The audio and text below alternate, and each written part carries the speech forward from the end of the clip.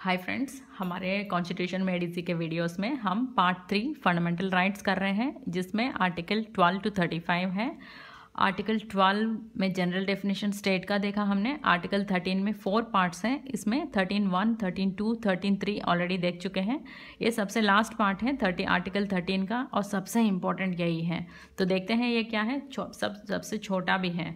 Article 13(4) ये कह रही है कि nothing in this article shall apply to any amendment of the constitution made under article 368। इतना ही है। इसका क्या मतलब है कि इस आर्टिकल में क्या है, नथिंग इन दिस आर्टिकल, इस आर्टिकल में जो भी है कि फंडामेंटल राइट्स को स्टेट एज ए लॉ बना के उसको निकाल नहीं सकती हैं, डाइल्यूट नहीं कर सकती हैं, या इस आर्टिकल में बाकी जितने भी हैं वो सब अप्लाई नहीं करते हैं अगर कॉन्स्टिट्यूशन अमेंडमेंट कर लेती है गवर्नमेंट, तो पार्लियामेंट में। तो आर्टिकल 368 के तहत अगर कॉन्स्टिट्यूशन अमेंड कर लेगी तो फंडामेंटल राइट्स निकाल भी सकते हैं, डाइल्यूट भी कर सकते हैं, ऐड भी कर सकते हैं, डिलीट भी कर सकते हैं।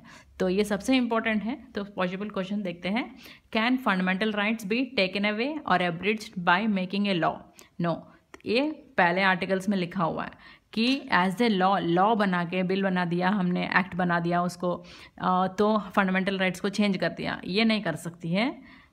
लेकिन क्या कर सकती है? Can fundamental rights be taken away और एब्रिज्ड और diluted by making amendments to constitution under article 368? Yes. तो फंडामेंटल राइट्स को कभी कुछ भी नहीं कर सकती हैं गवर्नमेंट, टच नहीं कर सकती हैं पार्लियामेंट ऑफ इंडिया, ऐसा नहीं है। फंडामेंटल राइट्स को निकाल सकते हैं, डाइल्यूट कर सकते हैं, ऐड कर सकते हैं, डिलीट कर सकते हैं, कुछ भी कर सकते हैं, लेकिन not as a law but only as an amendment to the constitution. Amend करना पड़ता है। ठीक है। Thank you. Till next video.